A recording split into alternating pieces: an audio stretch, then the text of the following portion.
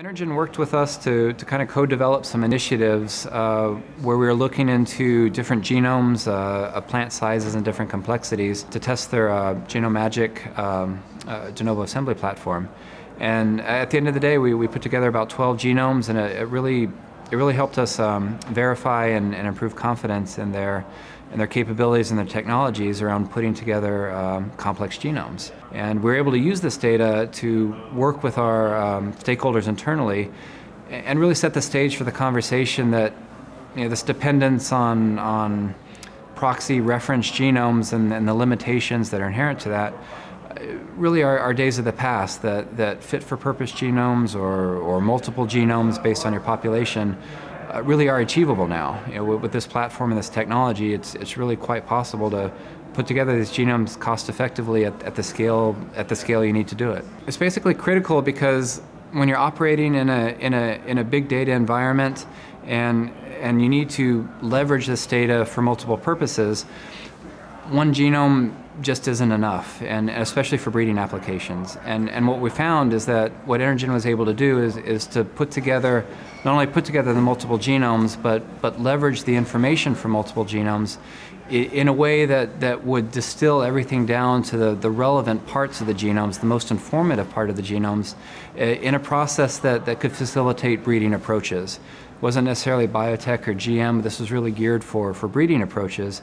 And in the end, we expect that this type of information could really reduce the cost of markers while improving the ability and the power to breed better germplasm. At its heart, genomics is information about why the plants do what they're doing or how the plants do what they're doing. And leveraging this kind of information really helps us understand our germplasm better. We know that our germplasm performs well based on yield, but now we have the ability to understand how our germplasm performs or why it actually performs, and we can leverage that information to actually improve the germplasm over time for our breeding initiatives. Improving any process in this age of big data is really about how you use better information, more information in new ways, faster. And breeding is a process, and the same sort of principles apply. And so without Energen, we would be unable to get the information we need at the speed we need it to improve our breeding processes the way that we feel that we can improve. The ability to sequence a genome isn't necessarily new. It's been around for a decade or so, but it's been so cost prohibitive that you really could only do one and maybe only part of one, and if the genome was too large or too complex, the whole process fell apart.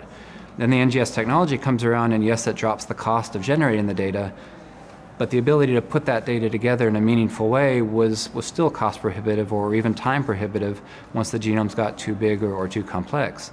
And so with Energen now, you've solved the cost and time constraint, and you can, technically speaking, put these genomes together, and you really enable this big data environment now where you can put the information in a context, interpret it in a context, and get to that point where you're using the better information faster, all targeted at improving the breeding process.